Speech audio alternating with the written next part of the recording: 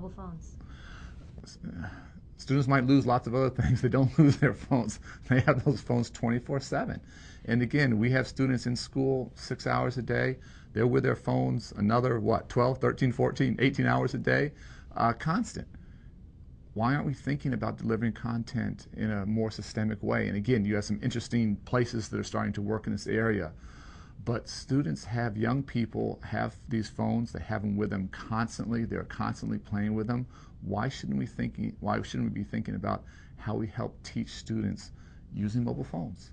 Why is it just sitting in the classroom, in the traditional four walls of the classroom or in a school?